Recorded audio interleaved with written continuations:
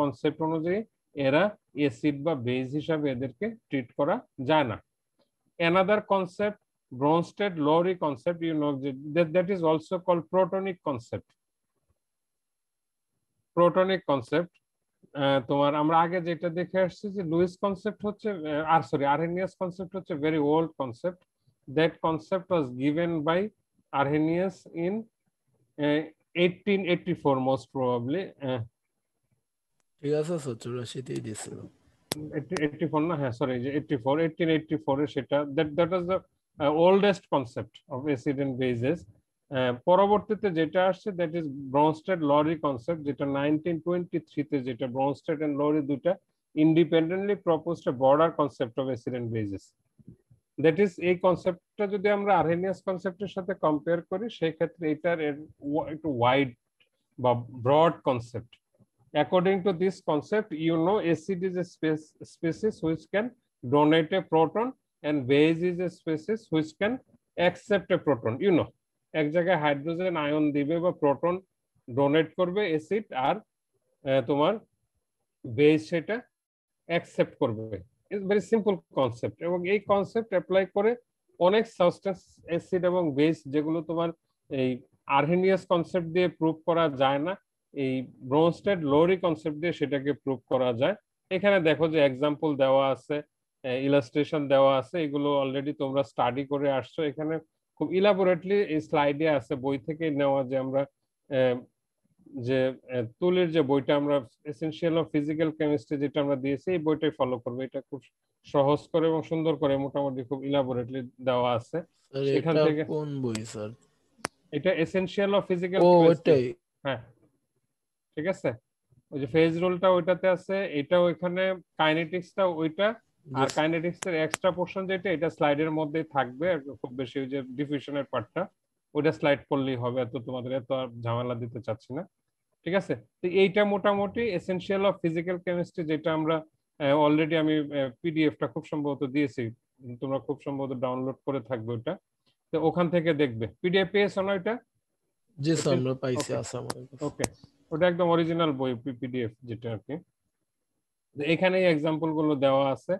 এই এক্সাম্পল যেমন এখানে তোমার ক্লোরাইড কে ব্রোনস্টেড বেস বলা হচ্ছে, সেল কে ব্রোনস্টেড অ্যাসিড বলা হচ্ছে, অ্যামোনিয়া কে ব্রোনস্টেড বেস বলা হচ্ছে, অ্যামোনিয়াম আয়ন কে ব্রোনস্টেড অ্যাসিড বলা হচ্ছে। এবং সেগুলো কেন বলা হচ্ছে, ভাইস ভার্সা বা এদের রিভার্সিবল বা রিভার্স ওয়েতে কিভাবে এরা অ্যাসিড বা বেস হিসাবে এদেরকে ট্রিট করা যায় অ্যাকর্ডিং টু ব্রোনস্টেড লোরি কনসেপ্ট, এগুলো সম্পর্কে মোটামুটি তোমাদের ধারণা আছে।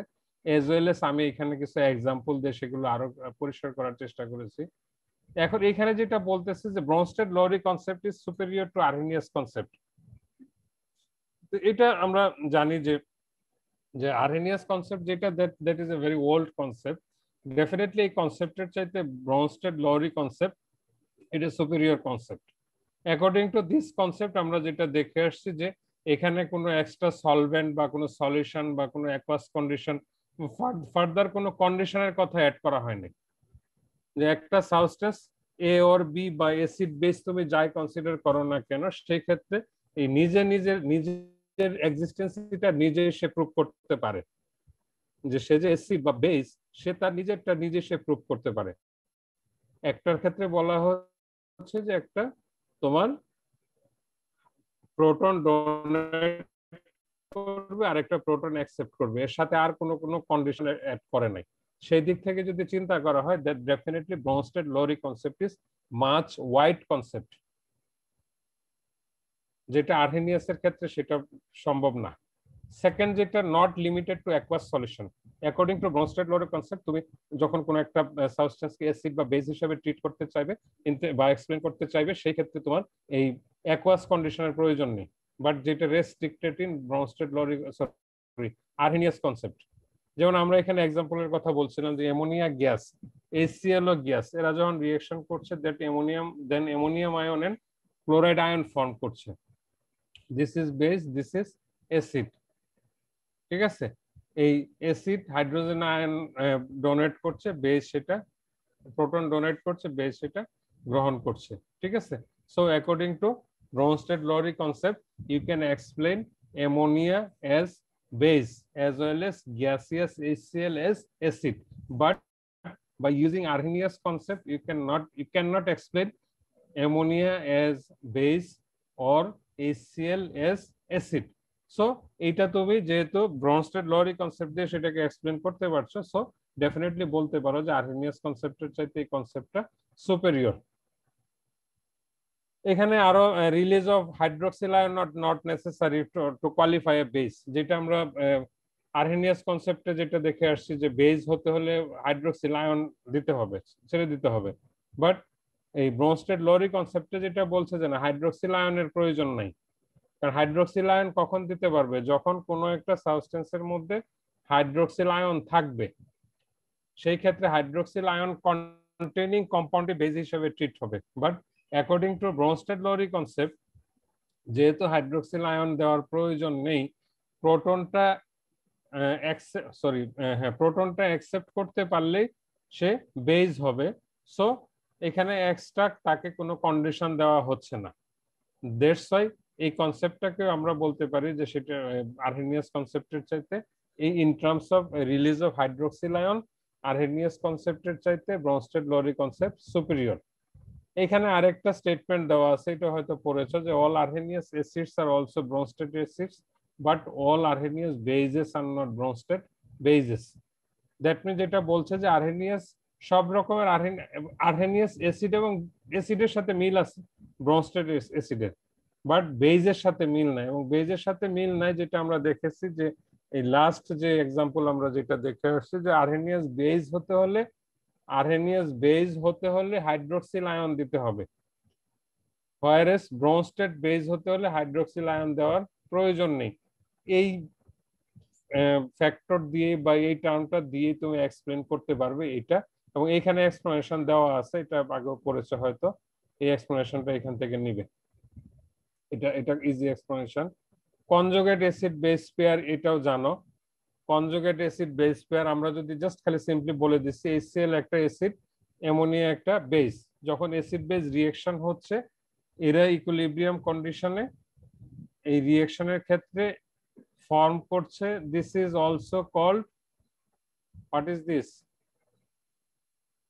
Ammonium ion. এটা কি অ্যাসিড হবে না বেস হবে? অ্যামোনিয়াম আয়ন তো স্যার কনজুগেট অ্যাসিড হবে। কনজুগেট অ্যাসিড হবে, সেটা জানার জন্য দ্যাট ইজ, এটার কনসেপ্টটা তোমাদের ক্লিয়ার, যে যখন অ্যাসিড এবং বেস রিঅ্যাকশন করছে, এটা একটা অ্যাসিড, এর কনজুগেট বেস হচ্ছে দিস। HCl এর conjugate base Cl ion, অ্যামোনিয়ার conjugate acid হচ্ছে অ্যামোনিয়াম আয়ন। ঠিক আছে? তো এখন এই যে যখন তোমার অ্যাসিড বেস রিঅ্যাকশন করে, সেই ক্ষেত্রে রিঅ্যাকশনের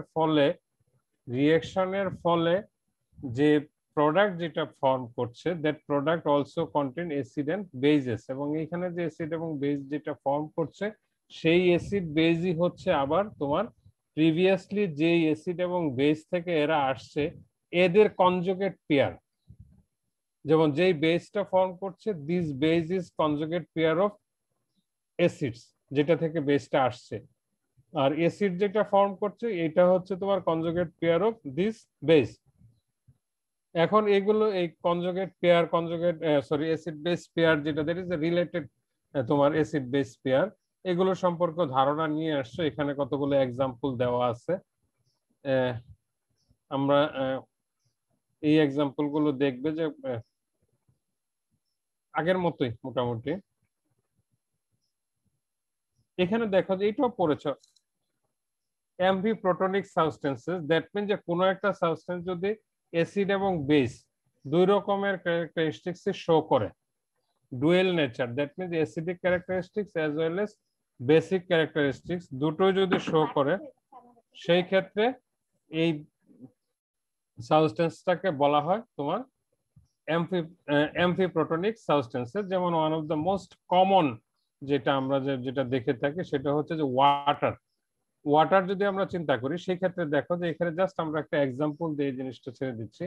সেই ক্ষেত্রে ওয়াটার যখন বেজের সাথে, দ্যাট বেজ ইজ অ্যামোনিয়ার সাথে যখন রিঅ্যাকশন করছে, in that case water acts as acid. ঠিক আছে? বিকজ এটা হাইড্রোজেন আয়ন ছেড়ে দিচ্ছে, প্রোটন ছেড়ে দিচ্ছে, ঠিক আছে, প্রোটন ছেড়ে দিচ্ছে এবং এটা ফর্ম করছে অ্যামোনিয়াম আয়ন ফর্ম করছে যেটা অ্যাসিড, আর এটা হাইড্রোজেন আয়ন বা প্রোটন ছেড়ে দিয়ে এটা হাইড্রোক্সিল আয়ন হচ্ছে, এটা হচ্ছে বেস। দ্যাট ইজ এখানে তোমার যেটা যেই ফর্মে সে অ্যাক্ট করছে that form is acidic form. That is এটা এই জায়গায় এই রিঅ্যাকশনে আমরা বলতে পারি water acts as acid. হোয়ারএস with HCl, HCl এর ক্ষেত্রে দেখো যে HCl যখন একটা হাইড্রোক্সিল আয়ন ছেড়ে দিচ্ছে, আসিফুল ইসলাম, আজহাফুল ইসলাম, কি তোমার নাম কি? স্যার আশরাফুল ইসলাম। আশরাফুল ইসলাম স্যার, রাহাত নাম। স্পেলিংটা হ্যাঁ বলবে কিছু তুমি? স্যার ভুলে হয়ে গেছে। ওকে, স্পেলিংটা ইয়েতে ঠিক হয় নাই, কনফিউজিং। তুমি এটা ইয়ে করো, ওকে, হ্যান্ডটা সরিয়ে ফেলো, কিভাবে সরাতে হয়। ওকে, তো এখানে যেটা যে HCl এর সাথে যখন ওয়াটার যাচ্ছে সেই ক্ষেত্রে HCl ইজিলি প্রোটন দিয়ে দিচ্ছে, দেন এটা হাইড্রোনিয়াম আয়ন ফর্ম করছে। সো এই জায়গায় এটা তোমার বেজ হিসাবে কাজ করছে। দ্যাটস ওয়াই আমরা বলতে পারি water acts as base in the reaction, sorry with the reaction of HCl। That is যখন HCl এর সাথে রিঅ্যাকশন করছে তখন এটা বেজ হিসাবে কাজ করছে। সো এখানে অ্যাসিড, এখানে বেজ, সো একই সাবস্টেন্স তোমার দুই রকম নেচার শো করছে, ডুয়ালিটি শো করছে, acid as well as basic nature show করছে। দ্যাটস ওয়াই এটাকে অ্যাম্ফিপ্রোটনিক সাবস্টেন্স বলা হচ্ছে। এইটার এক্সাম্পল দেখবে এবং সেটা কেন করছে